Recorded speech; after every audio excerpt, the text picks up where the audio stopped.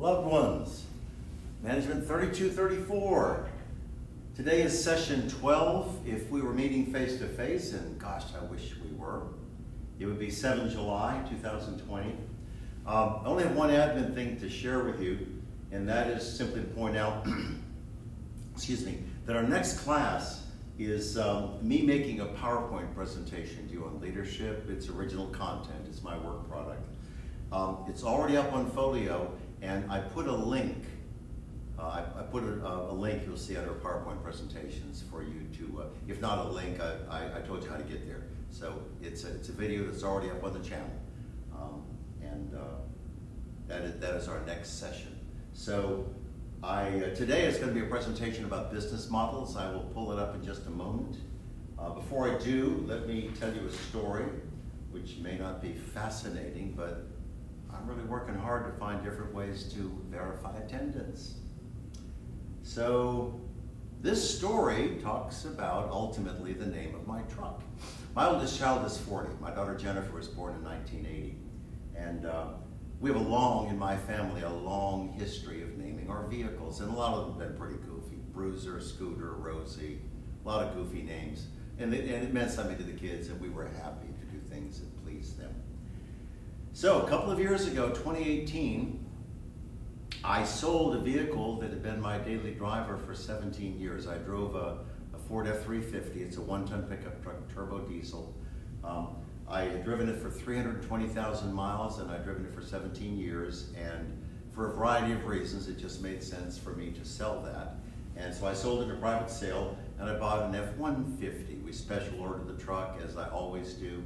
Got it exactly the way I wanted it. The reason I went from an F-350 to an F-150 is I was no longer going to be towing heavy trailers. One of the trailers that I had was a 38-foot triaxle car hauler, and the GVW was 21,000 pounds, though I never loaded it to full gross. But I'm not going to be towing heavy trailers again, so having a half-ton pickup truck with a naturally aspirated V8 was a good choice. Now, my family, not because they're cruel, but because they're fun and loving, immediately named my new truck the -200. Pardon me? Had a 350, bought a 150. It's now the -200. Well, that didn't hurt, but I had to do something different. But I don't just name things. There has to be some inspiration, whether it's a dog or a car or whatever the case may be. And I was sort of reflecting on that. The name didn't come immediately. And I thought, you know, I had my last truck 17 years. I may have this one 17. And then I thought, well, that pretty much matches up with my life expectancy. I bought the truck when I was 70. If I keep it 17 years, I'll be 87, 88. Probably time to ascend to heaven. So, with warmth in my heart, I named my new truck 17. So it just seemed important that you knew that. So now, let me jump on the PowerPoint presentation. We spoke the last time we were together. I did, I think it might have been chapter 8 on business models. And it was well developed, the material was well developed with the text. But taught this class before, and I thought that this discussion of business models should take a deeper dive, that you should have more information. So, here we go.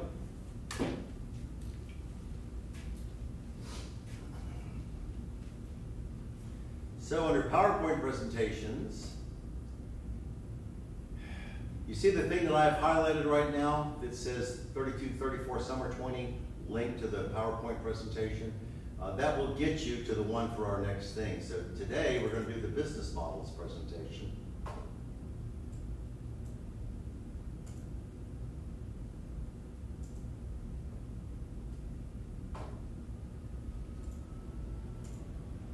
So, I realize that's a really clever title. I know it's a gift. I'll only use it for world peace. So, I want to point something out before I even begin. The principal source for this PowerPoint presentation was a book written a few years ago. Osterwalder and Pigdor, Europeans, this kid Osterwalder, young man Osterwalder, did his dissertation on business models.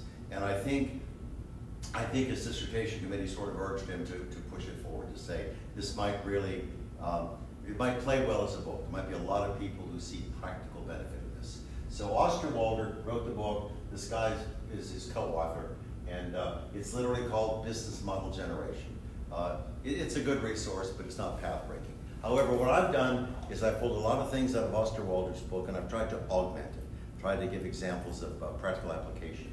So, look at the definition. This is really pretty mainstream, and it very much comports with, I'm going to rotate the camera because I can see some of that is not displayed. That is better. We spoke about this, we talked about chapter 8, I think might have been our last session, but a most excellent definition of a business model is it is an interdependent organizational process that is purpose-built to create, deliver, and capture value for multiple stakeholders. You have to deliver value to your customers, you have to capture value for yourself. But I think this is a very competently done definition of a business model. So let me show you the framework that we're going to use. Osterwalder and his co-author would say to you, they take literally a building blocks approach. They say there are 9 pieces to the puzzle. We have to deal with customer segments, revenue streams, partnerships, and the notation in his book and the notation that I will use occasionally in this presentation is presented. Customer segments is CS, value proposition VP. So together, we're going to look at each of those 9 components, each of these 9 building blocks, and then we will expand it beyond that. So let me start with the first one, customer segmenting. What it requires you to do if you're trying to build a business model is you have to answer 2 fundamental questions. And they're in tension. They are in opposition to each other. What segments do we serve and what segments do we ignore? That's a big deal. What if I decided to sell ladies' dress shoes? I'm going to open a store. It doesn't matter if it's a net-based store or a physical store, it doesn't matter. But my only product is going to be ladies' dress shoes. So if I just look at women, I'm ignoring every other type of shoe. No boots, no athletic shoes, no casual shoes, just dress shoes. And in addition to me focusing on that one product for that one segment, I'm not selling anything for children or men or young adults or anything else. So that isn't bad. But these are critical questions. What segments will I serve? What segments will I ignore? Some companies don't ignore any segments. This is not a criticism. Toyota is one of them. If you look at the global auto industry, with the exception of performance cars, Toyota's got a chicken for every pot. Toyota has compact sedans, mid-size sedans, full-size sedans, crossovers, sport utility vehicles, pickup trucks. It has a luxury division, which it calls Lexus. When I say they have no performance cars, they have a new vehicle called the Supra that was built collaboratively with BMW, but it's hard to call it a performance car. It looks cute. I'm not interested in cute unless it's a puppy dog, and then I'll take it home. So, what segments do we serve? Are we all things to all people? Are we specialists? What segments do we ignore? Those questions have to be answered. And look at the criteria that we would use to define a segment. A segment is simply a group of customers who have shared needs. College students would represent a segment. Young families, adults with children, would represent a segment. Seniors would represent a segment. But look at these criteria. Do the customer needs justify a distinctly different offering? What does the segment need? For example, is it mass market? I just talked about Toyota as being a provider of mass market automobiles, and in this example I use General Motors. Or is it a niche offering? Is it a specialization? Tesla, first of all, is only in the business of electric vehicles, and Tesla launched on a single product, the Model S. It was a 6-figure car, $110,000. And of course, Tesla is now trying to round out its product line. It brought out the Model Y, which is a crossover. I saw 2 this morning, a white one and a blue one. It has the Model 3 on the market, and they're talking about the stupid Cybertruck and tractors for pulling 53-foot trailers and things like that. So When you offer a car that costs $100 and it's electric powered, you clearly are identifying a very small market. Tesla sells about 300,000 cars a year. General Motors sells about upwards of 9 or 10 million a year. 300,000, 9 or 10 million. Very big difference. So do the customer needs justify a distinctly different offering. Now, how do you reach the customers? Look at this thing about distribution channels. Do people go in a store? I go to TC Outdoors regularly, 2 or 3 times a week. However, how many of you buy stuff on social media? How many of you are influenced by that? How many of you literally tap on some sort of a buy now button? So, what are the distribution channels? How do we reach people? How do we get product in their hands? What about different types of relationships?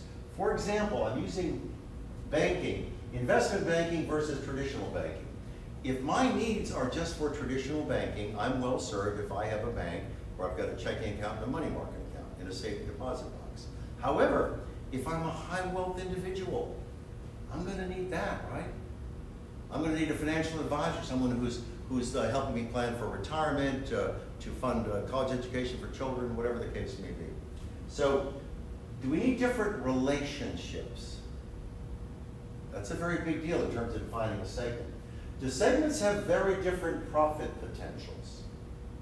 For a number of years, I wore Timex watches, and I never spent more than $35 on them because they were disposable. So, if I pay Walmart $30 or $35 for a Timex watch, my guess is Walmart bought it from Timex for $20 or $25. So, how much does Timex make? I don't know, $5, $10 a watch? I don't know. But on a $35 watch, it's not a lot. The entry-level Rolex today, as I stand in front of this camera, is a watch called a Submariner. It is the most excellent diver's watch, and it starts at 10 grand. And you can spend 6-digit money for Rolexes. But you have a $10,000 watch versus a $35 watch. What is the profit potential? That question has to be answered. And then, the last piece of this that helps define the segment, are customers willing to pay for different aspects? For example, do people pay separately for service? When you buy a new car or truck, yes, you get a warranty, but there's still maintenance things that you have to do, oil changes, tire rotations, things like that. And if you have to do that, if you don't do it willingly, you will shoot yourself in the foot, won't you? What about subscriptions? What about, look at the Harry's razor guy. Harry's was selling razors like on a monthly deal, and then some big company like Schick bought them, and they've gone away. Is the offering transaction-based? Do I go to Amazon and buy a book? Or is it a subscription service like a Netflix or something like that? So the point is that when we talk about customer segments, we're talking about groups of people who have similar purchasing needs. You have to start by answering those 2 questions.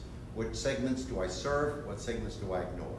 There has to be a reasoning behind that. And then the criteria to define segments is meant to be helpful, it really is. So we're probably going to value proposition next. And yes, I happen to get that right. Value proposition, definitionally, a bundle of benefits that either solves a problem or satisfies a need. How cool is that? Value propositions may be quantitative. They may be reducible to something that's objective and measurable. Speed of delivery. I understand that Amazon has about 65 million people who bought the Prime membership. I think it's $120 a year. Because with limited exceptions, if you're a Prime member and you buy something on Amazon, it's 2-day shipping. So people are willing to pay $120 a year to get almost everything they buy shipped in 2 days. So there are other examples, but that's quantitative. That's something that has a clear, discernible economic value. Qualitative is something very different. Aesthetics. How many people buy clothing because of the texture of the material? How many women buy shoes because they think they're cute? And I don't say that cynically. That's an aesthetic decision. People buy cars because they find them to be attractive. And that's an individual perception, isn't it? I can look at a Chevy Tahoe and I see a very handsome vehicle. You may say, it looks like a freight container. Well, you can think that. It's pleasing to me. And then, when we talk about the customer experience, there is an entire segment of industry now. In fact, people are even doing this in their LinkedIn profiles and on resumes. They're saying, have meaningful experience in USX, the user experience. The guy that's now the CEO at Ford is a man named Jim Hackett. He ran a furniture company before he became the CEO at Ford, and he really focused on this user experience thing, and he was quite successful. And Ford is hoping that that success in that other domain will evidence itself in the global auto industry with Hackett as CEO. Because a great deal about automobiles is the user experience. It's sitting in the vehicle, it's those things which are tactile, knobs, controls, the fabric on seats, the covering of the wrap on steering wheels. There's an awful lot that goes in a car that's a user experience. And the same is true with your tablet, with 100 other things. So this notion about customer experience is a big deal. But you see this value proposition? It can either be measurable or it can be highly subjective. They're both important. They're both important. Now, I know that this is a long list, but please digest it. Common attributes that create value are performance improvements, okay, customization. People build something just for you. When I say design or features, the reason people pay big money for Rolex is Rolex builds a lot of desirable features into its watches. The cases and the bracelets are always stainless steel, very, very durable metal, very attractive. The watches are certified Swiss chronometers. They're attractive pieces of jewelry. If they're divers' watches, they still function to a depth that would make a submarine implode. So Rolex builds in a lot of features to its watches. And that is why people think, I'll pay 10 grand for that, or whatever it is that they pay for a specific watch. Brand or status. If you get you a Toyota Camry, you drive an appliance. You get you a Lexus ES300, is that a better S-Nav? You're driving an entry-level luxury car, aren't you? Same vehicle, different badges. But a lot of people really key on status. I wear Carhartts that I buy at Tractor Supply. Many of you probably buy designer jeans, okay? Both of us are wearing brushed cotton, or wearing denim. Some of them have high status, some of them are workwear. Reduction of cost. Could you buy something, and if it reduces your cost, I buy Michelin tires for all of our street cars, primarily because I get extreme service life out of them. Easily double what any other brand of tire gives. That is both a design component and a manufacturing component. But the point is, I spend money for Michelin tires and I get long service life. I get reduction of cost because I don't have to buy the tires as frequently. Reduction of risk. Warranties. Loved ones, that's why we buy new cars, isn't it? Or new trucks. If you get you a new ride, there's a warranty, bumper to bumper for $336 or $450, whatever it is, and oftentimes other things are extended. The diesel truck that I own, that I mentioned earlier in this presentation, the engine had a 100,000-mile warranty because diesels are very, very durable. And my point is, we pay big money for the vehicle, but what that says is that for 3 or 4 or 5 years, we have no expenses if there's a failure. We're going to pay for maintenance.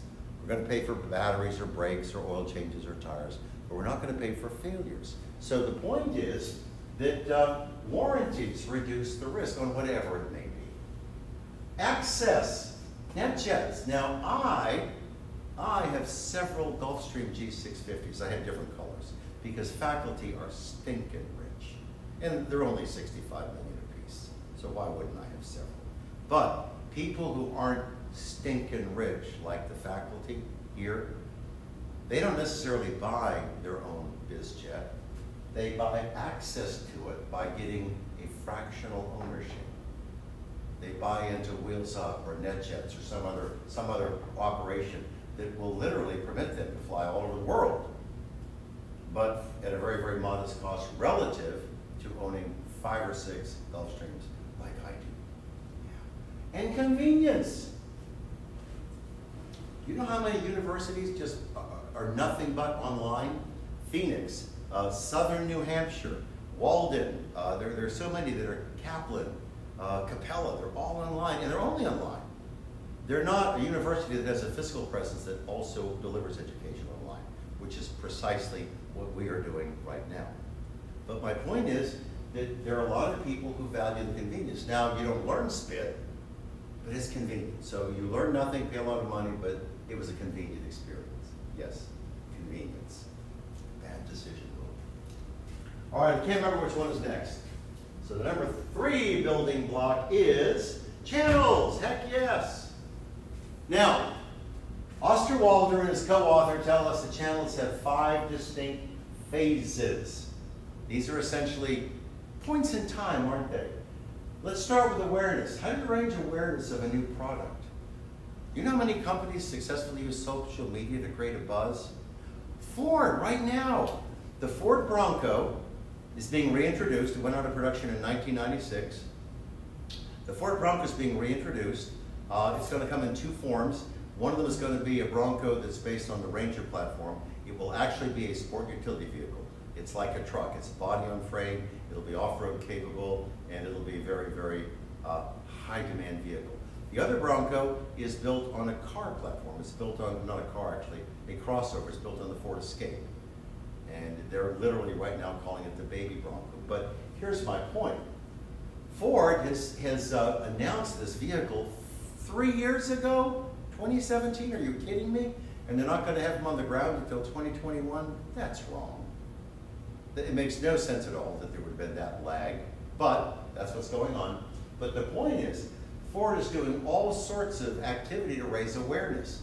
It's leaking spy photos. You can go to YouTube today and probably just put in Ford Bronco and get 20 videos that purport to tell you what the new Bronco is going to look like, you know, based on leaked information and speculation and an occasional spy photo.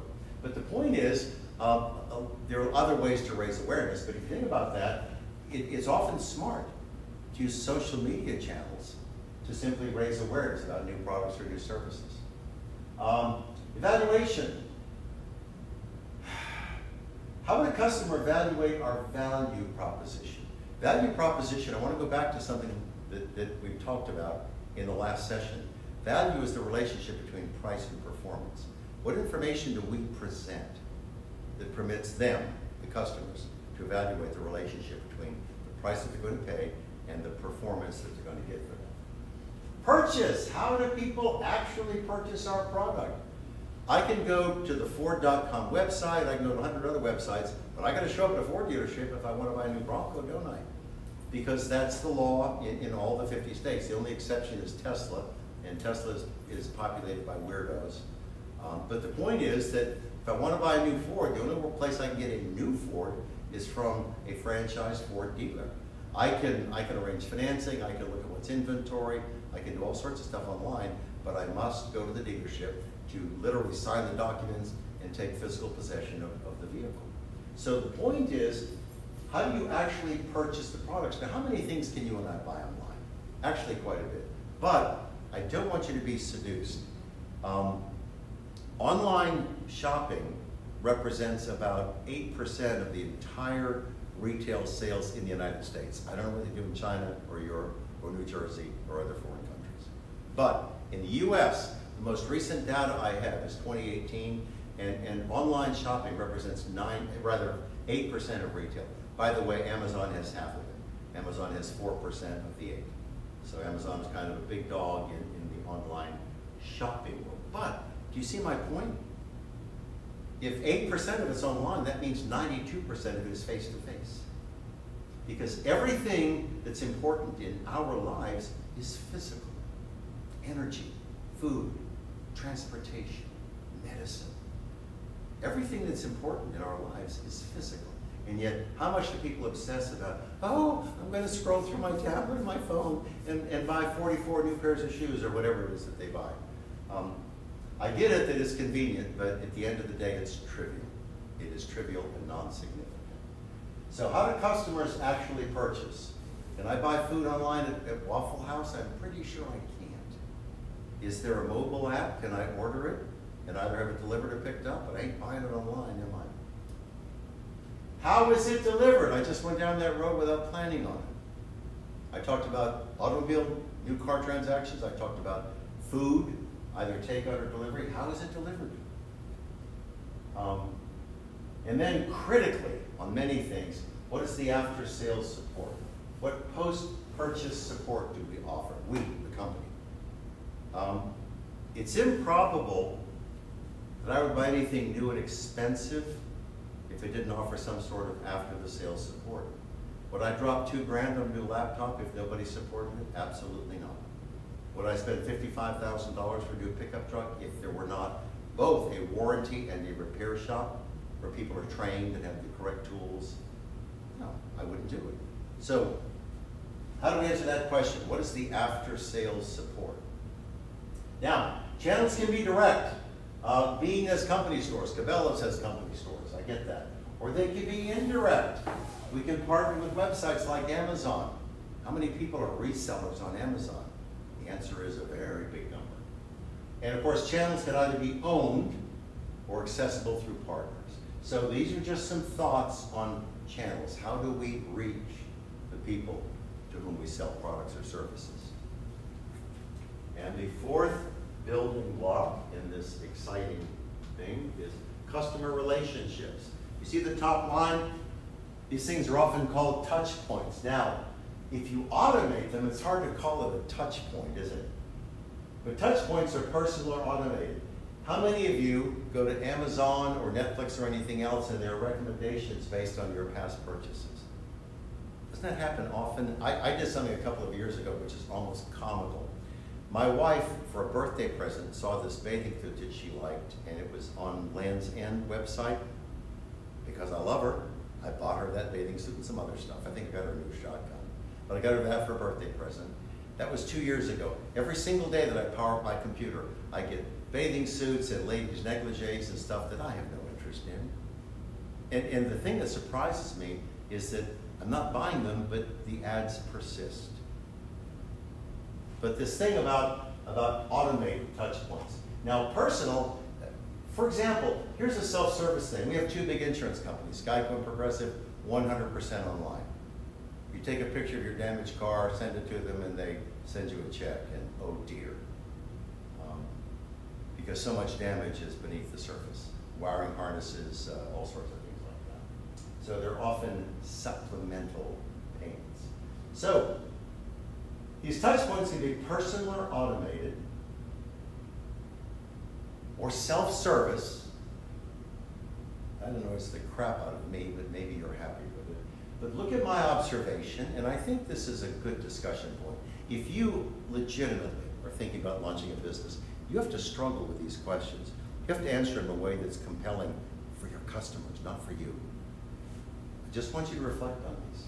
A lot of firms try to automate these functions as a cost-saving measure. The consequence is they often alienate customers. I'll give you an example in a minute. So here's a useful question. Do the cost savings exceed the lost sales? Here's a useful example, and you can roll your eyes, but I think it's a useful example. I tend to be loyal in many dimensions of my life, and while I was in the Army in 1970, when I returned from Vietnam, I bought insurance from a company that's Texas-based called USAA. And I was well pleased on every dimension. Claim service, the policies offered, the premium relationships. And I was with USAA for 47 years. So here's what happened. I saw over time that USAA was automating or outsourcing a lot of functions so they could save costs. And my disappointment was growing. I was regularly disappointed with my interactions. So the thing that was sort of the final straw is we had a homeowner's claim. We had a pipe burst inside a wall. Nothing we did, a pipe burst inside a wall. We don't know when it burst, and by the time we realized that that's what happened, and then a plumber repaired the pipe, there was a great deal of damage. There was damage to the walls, the floor, and a whole bunch of other stuff. This was in our master bathroom. So USAA, because it saves money, it subcontracted a claims adjuster out of Atlanta She made a trip to this part of Georgia, and she called me at 4:30 on the day she was supposed to arrive and said, I'm in Scriven County. I have 2 more to do. Will you be there at 6:30 or 7? And I thought, I will. So she showed up at 6:30 or 7. She did estimated 2 costs, damage repairs, and drove from Scriven County to my home in 2 hours. She spent 25 minutes at my place. She had a tablet and a tape measure. 25 minutes later, a couple of weeks later, forgive me, maybe a week later, I got a thing from USAA that said, we're going to pay $5,500 to repair this damage. For us to simply pay for the tile in the shower stall, the tile installed in our shower stall cost $5,500. We had a hole in the floor, 6 feet square, nothing there. Everything's gone, joists, everything gone because of the damage. We had to replace 2 walls, L-shaped walls. This repair ended up costing us $23,500, and my insurance company paid $5,500. And because they automated a lot of their responses, I was never able to talk to anyone. I would call in and say, I have an estimate from the guy who's going to repair this, and it's 4 times what you said you're willing to pay. Nobody would ever talk to me. So this is not me being a whiny butt. This is me saying that here's a company that I was with for almost a half a century. Everything except health insurance. We had life insurance there, long-term care, umbrella, homeowners, personal valuable property floater. We had everything with this one company for property and casualty, plus long-term care and life insurance for almost a half a century. And they just kept cutting back the quality of their service, the number of touch points, the number of interactions. So when I realized that that was my reality, I said, well, I'm going to have to change. I'm not going to change and put myself in a worse situation. So I spent perhaps a year looking for an insurance company that would not just sort of essentially match the premiums, but offer me better claims service. And I found that, and I'm well pleased. But my point is, this company drove me away because it automated and it outsourced, and it compromised the quality of service, the number of touch points, to the point that I said, after about 50 years, I'm gone. Now, I would have probably used them for another 20 for the rest of my life. But, so the truth is, you know, you can argue that it's not a big loss, but when I talk to 100 kids and you find out that this is actually a very big deal, don't make that mistake. Don't try to save money because you're automating or outsourcing, but you alienate customers in the process. And they say, I'm going somewhere else. Big stuff. Big stuff.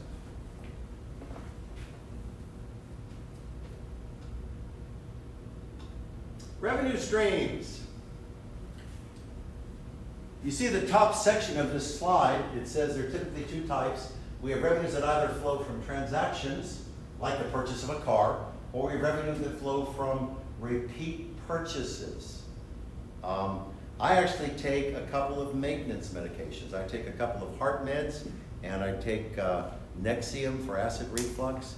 So I take these medications on a daily basis, and I have for, I don't know, 15, 20 years maybe.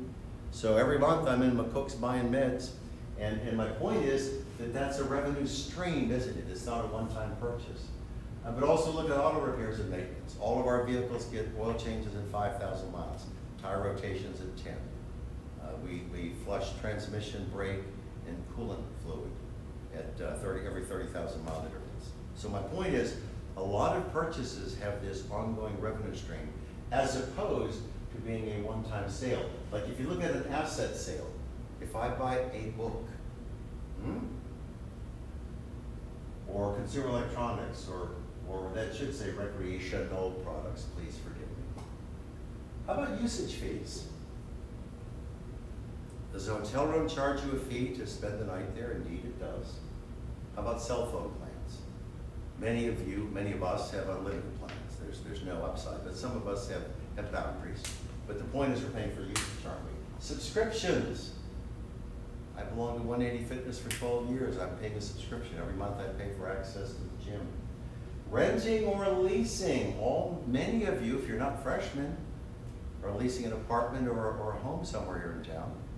Occasionally, some of you and this would probably describe the freshmen, are whipping out the little credit card to do the zip card thing. And then advertising. We're looking at broadcast media like radio stations and television stations, and a lot of the tech companies, Facebook, Google, Facebook's revenue stream, all of it, 100% of it's from advertising. They capture and manipulate our private data, and then they sell it to people who want to put stuff in front of us, and you know that. But that's the reality. So all we're talking about, you're saying, business models typically show either a transaction-based source of revenue or some kind of revenue stream that's recurring, and these are just examples. So what's your choice? What path are you going to go down for revenue? Or could you blend it? Could you have both? The answer is you could. Now, 2 comments more about revenue. The distinction between fixed pricing and dynamic pricing. Dynamic pricing is always driven by some component that specifically addresses the product or the service combination. Like when I talk about a service combination, if an airline is selling tickets for November of 2020, and this is June, don't they have 4.5, 5 months before that airliner takes off? But what if today's the 23rd of June that I'm recording this, what if they're selling tickets for Friday the 26th, 7th, whatever it is? They only got a 3-day window. So the closer, see how perishable that is because of the time compression? There are fewer people who are going to make decisions to travel in the next 72 hours than there are in the next 4.5 months. So what happens is the closer that an airline seat gets to flight, the lower its price becomes. Because again, the airline would rather fill a seat than have it go empty. Perishability. We buy a lot of fresh fruits in my house, and we can't get cantaloupe all year long, even if it comes out of South America. But perishability is a big deal, isn't it? Scarcity. Many batteries use lithium. The batteries in your tablets and laptops are lithium. The batteries in Elon Musk's Teslas are lithium ion. So my point is that these are relatively scarce, so the price is based on market conditions. So these are just examples of dynamic pricing. And fixed pricing is typically based on the features of the product or service, identifiable variables. Am I going to get a luxury car or a econo box? Am I going to get a bundle of services or just something that's minimal? So as we talk about revenue streams, it was well to bring in this discussion about dynamic pricing and fixed pricing.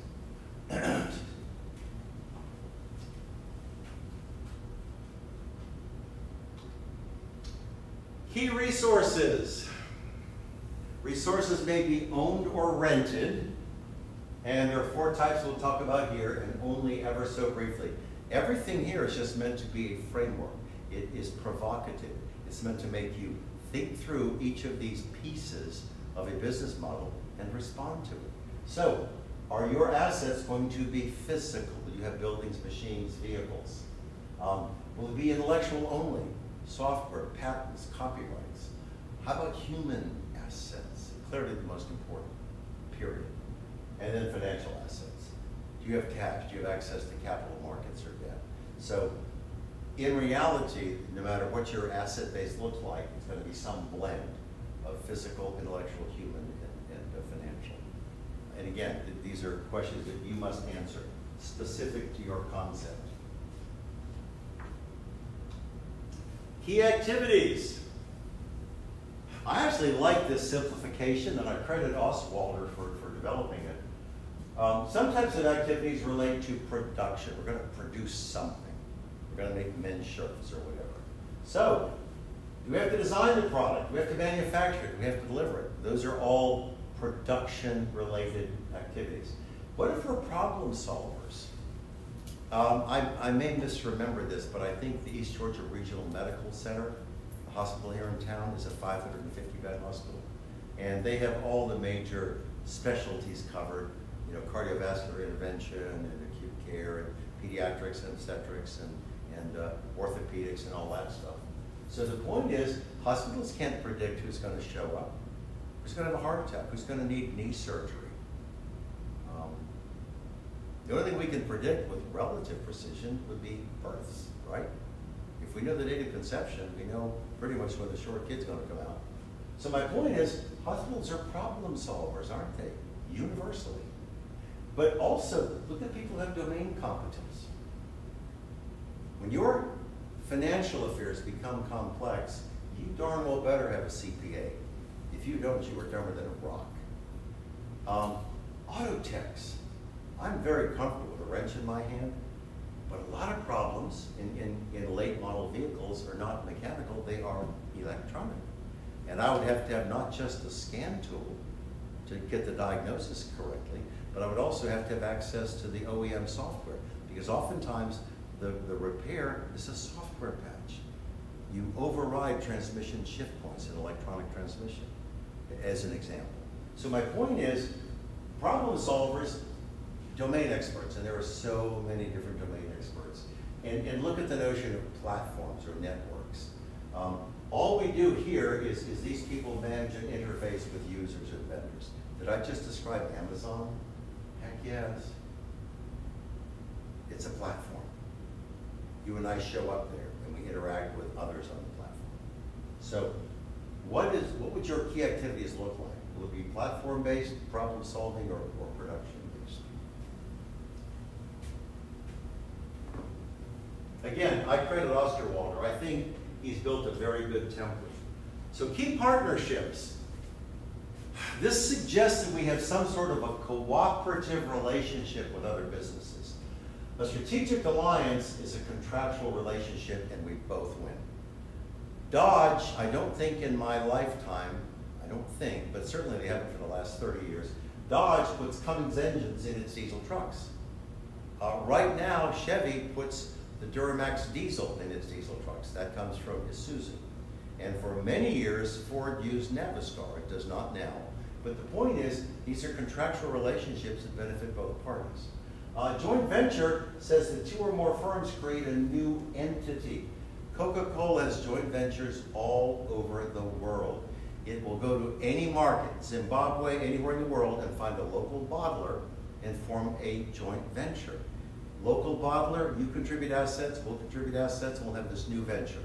And we'll sell stuff in your market. And then, of course, vendors. We have a traditional buyer-supplier relationship. If you're going to win a business, you're going to need vendors, unless everything about your business is simply you creating intellectual property. Anything else means you're going to have some relationship with buyers and suppliers. Now, every one of these forms of key partnerships, a vendor relationship, a joint venture, a strategic alliance, they're all derivatives of transaction cost economics. A man named Coase, I think in 1937, won the Nobel Prize for that. But transaction cost economics say that you or I make decisions. Do we make something? Is it an in-house deal, or do we buy it? So this is infrastructure or market. Do we make it or do we buy it? Every one of these things answers that question. It deals with this notion of transaction cost economics.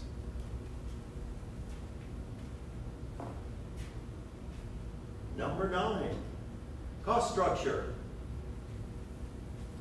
Actually, I confess that I'm kind of frustrated with the way this is presented, but I'm presenting the work of someone else and trying to bring it to life, trying to illuminate it. Osterwalder says that all activities incur costs. Of course that's true. And then he talks about two approaches, cost-driven and value-driven. These are actually not, this isn't a cost structure, these are strategies.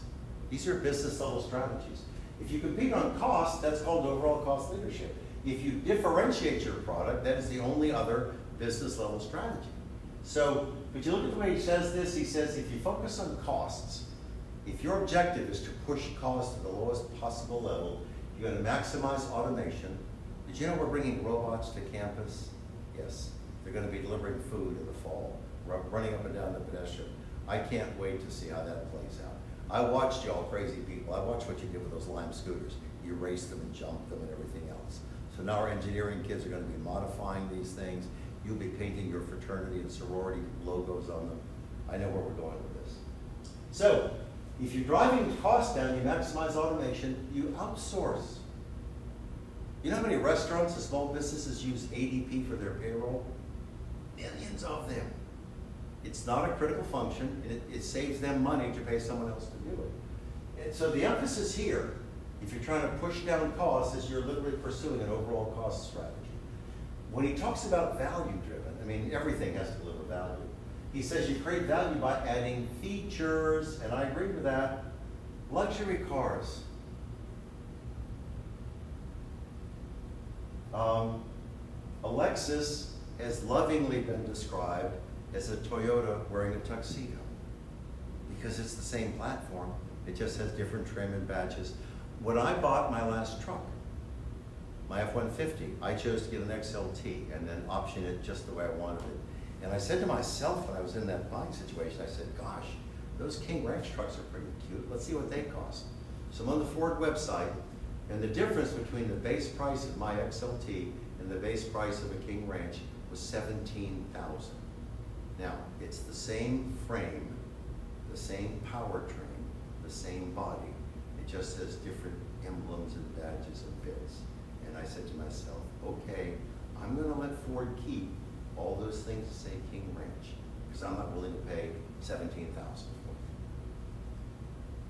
Or the personalized service thing. That is a very big deal in a lot of places. I can go to Wendy's and get a piece of dead cow on a tray, can't I?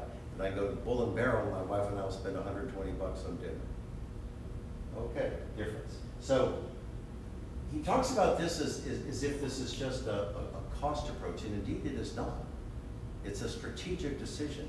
Am I going to compete on a cost leadership strategy, or am I going to compete on a differentiation strategy, where I literally build in features that make customers choose my products or services over competing products, and they're willing to pay a premium. So although this is presented to you as a cost structure, these really reflect strategies, differentiation versus cost leadership.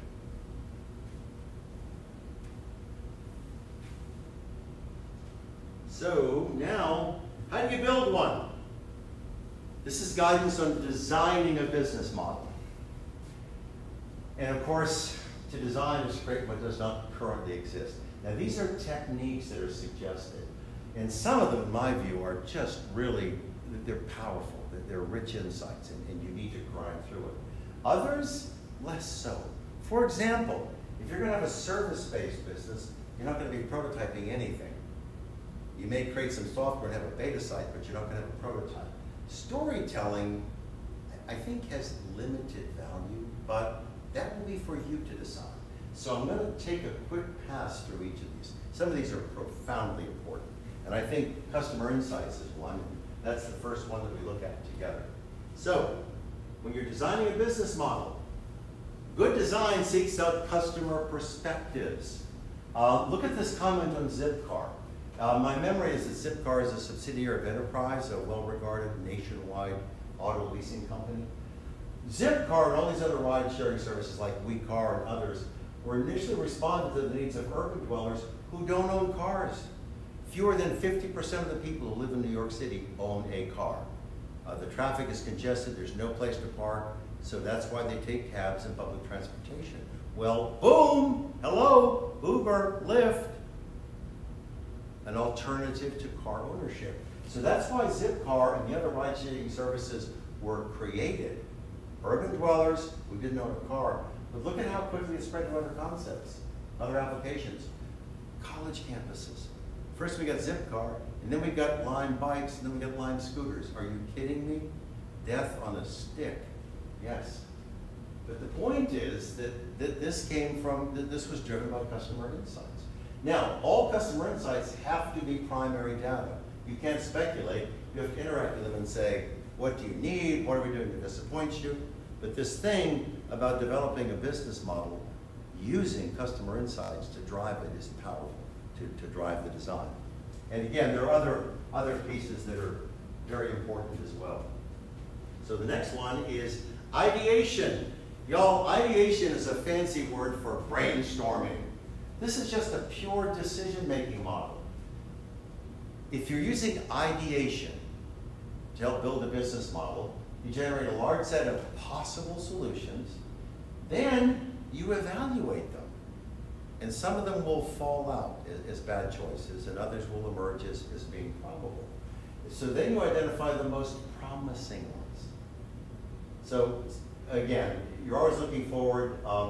There is one point here that I really think deserves emphasis. It's in his work, and it's my shared perspective as well. If you're putting together a team, a new venture team, and you together, you collaboratively are designing this business model, if the team has heterogeneity, there's probably going to be much more success. It facilitates the process on every dimension, generating a set of ideas, selection, everything else. The reason that heterogeneity has value is we look at this from different perspectives. If I would never, this is Bill Norton speaking, I would never form a new venture that was made up of 4 engineers or 4 marketing people or 4 accountants. And I wouldn't because of the homogeneity.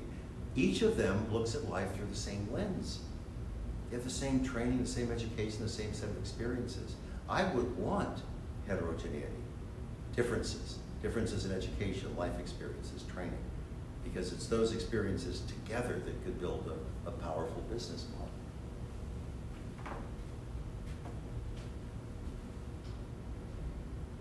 Okay, visual thinking.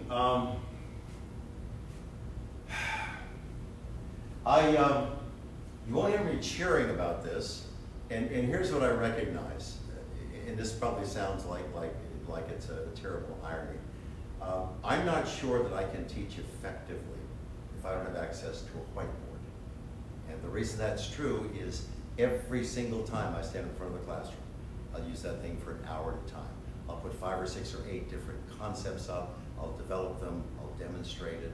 So when I teach, use visual aids because I think they're beneficial. The other thing that's true, and I've known this for almost 30 years, many of you are visual learners. If you hear me or someone else say something, it's not going to click. If you see it, then you tend to learn better. So I know it's ironic that I would say, I think this is kind of goofy, but this thing about Post-it notes, you get in a room with some other people and you put ideas on Post-it notes and you stick them up everywhere. Stop it. That was probably great in the 5th grade. PowerPoint presentations, there's a time for that. Because PowerPoint presentations can take somebody's perspective and it can present it in ways that you and I can interact. We can critique, we can say, that's wonderful, that's goofy, here's another alternative. So it's a great starting point. And yes, diagrams and sketches, I do that on the whiteboard all the time. I just think that to develop a business model, this has limited value, but I could be dead wrong. I could be dead wrong.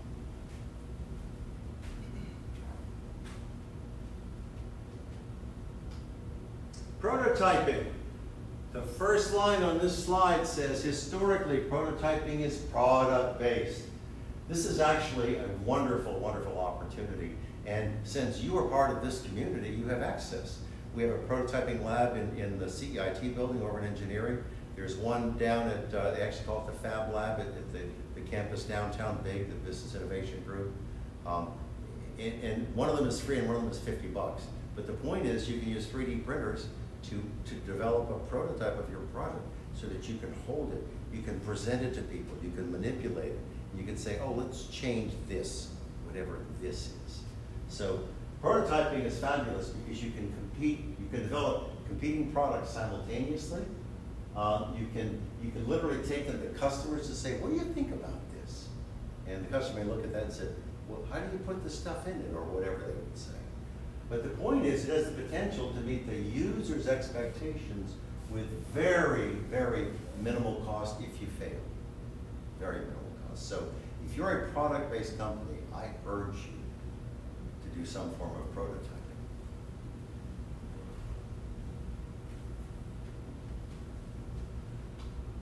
Storytelling. That's lame. I'm going to write scenarios. I like scenarios a lot. We haven't talked about this, but scenarios are a mainstream concept in strategy. Some people are believers in long-term strategic plans. Turns out I am not. I think scenario planning is extraordinary. There's so many really successful companies that do nothing but scenario planning. Southwest Airlines, BP, the British Petroleum Company, Royal Dutch Shell, In the case of Southwest Airlines, I haven't studied this for several years, but there was a 20, 25, 30-year period where Southwest identified about 30 probable scenarios, and twice a year, most of its mid-level managers would get together and they would rehearse those scenarios. If this happens, what resources do we need? What people do we have to have marshaled? What's our next step in the process? So here's the key to scenario planning, and this is really big stuff. I think every one of you in business, in fact, I think you should do this in life, in your own personal lives as well. But let's just stick with business. I want you to sort of visualize yourself in some business, I don't care what it is. I want you then to identify any events, any of them, there could be 3 or 6 or 7 or 25, any events that simultaneously are high probability, high impact. If there is any event in the life cycle of your business that has a high probability of occurring, and if it does, it's high impact, you need to develop a response for it. It's that simple. Now, when I say it's that simple, I use 2 examples up here. General Motors and worker strikes. That's happened to GM in recent years, and it's been crippling. The company lost almost a quarter, 3 months worth of production. It had no parts to put together pickup trucks, which are a high profitability segment. Dealers didn't have cars and vehicles on their lots to sell. So any business that's unionized or that does business with unionized people has this high probability, high impact event, and that is a strike, a labor action. So, and you need to provide for it. So what's our alternative? What is our alternative? I use an example of fuel interruptions at airlines. I'm not talking about the price of jet fuel going up. That's a component of cost, and you can adjust prices or be more efficient. I'm talking about you don't have access to the fuel. I've seen that happen in my lifetime, the oil embargo. So let me tell you, let me play through that. Let's pretend that you and I together have decided that we're going to launch a regional airline. It's going to be Savannah-based, and right now, we're just going to serve 3 or 4 markets on the East Coast. We may serve 2 in Florida, like let's say Jacksonville and Miami, and we may serve 2 or 3 farther up the East Coast. We may go to Washington, D.C., New York City, and Boston. So we're going to have, I'm making this up, we're going to lease 3 jets, 3 50-passenger jets, and we're going to serve these 5 markets, and we'll use other people for reservations like Expedia or Sabre or something like that, and we just pay them a commission. So here's my point. We put together crews and a fixed operating base and that sort of stuff, and we've got 3 jets flying these 5 routes, and it may not be every day. So we're running this regional airline, and our source of fuel is interrupted. We can no longer buy fuel. Refineries that made it are offline. People who were fracking have stopped producing crude oil, whatever the case is, but our source of fuel is interrupted. I have seen this. This is not some pie in the sky sort of a thing. So my point is, if that is a high probability, high impact event, you and I need to develop a response. And here's what our response might look like. We might say, okay, let's do this. If we can only get 40% as much fuel as we could, let's just ground 2 of the planes and never reduce schedule. Or let's code share. Let's take the reservations, but put the passengers that make the reservations with us on other airlines like American or Delta or United. And when I say code share, I mean they pay us a commission. So we're not incurring any costs, but we're generating a little bit of revenue. Again, those are just 2 ideas about how we would respond. We're running a regional airline, and our source of jet fuel is interrupted. We can't get it. So code sharing is one, reduced schedule is another. Perhaps there are others as well. But scenario planning says that in the course of your business, you identify any event that is high probability, high impact. And anytime you identify one of those, you develop a set of responses for it. I told you Southwest does about 30. One of the scenarios that they plan for regularly, twice a year, it's never happened. The company's been flying for 50 years, but one of the scenarios that they plan for is the crash of an airliner, because they would lose hundreds of passengers and crew. And they have a well-designed response in place. What if you are a bank, a community bank here in Statesboro, Georgia, and you have 3 branches? Okay, here's a high probability, high impact event. your computer system goes down. Okay, high probability, high impact, because you are so reliant on computer processing and banking transactions. So you darn well better have a disaster site. You better have your data being backed up in real time at a geographically removed site.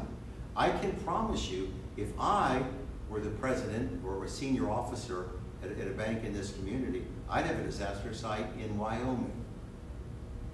No hurricanes, nor tornadoes, no earthquakes, no mudslides, no Californians. Yes, crazy people. Yes. All I'm saying is I would have a geographically removed disaster site.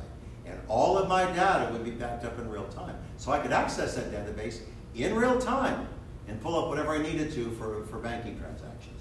Because our system is down for whatever the reasons. Lightning strike, somebody threw a peanut M&M in there and it wrecked it, I don't know. So, scenario planning is huge. I beg you. Do this in business, and I think you should do it in life. I do. I forgot what's next. Takeaways. I think that's the last transparency. Yes, it is. So, most businesses that launch do so with a new venture team. There will always be a lead entrepreneur. There will always be someone who had the concept, who was the driving force, who was sort of the champion, the spark plug. But most new ventures will always have a venture team. And it will grow as the needs of the business grow. So you need to develop collaborative assessments of all 9 of these business blocks. And using these design techniques, that's actually a pretty useful approach. I've only poo-pooed one. I poo-pooed the one about storytelling. But each of the others has significant value. And you might find value in the storytelling piece of this design. But the point is, what that should give you is a viable business model should emerge from that process. And that, loved ones, is the end of today's story. So, I have to ask you a question. This is your attendance verification question. And this is pretty big stuff. What is the name of my truck? All right, love you. Talk to y'all soon.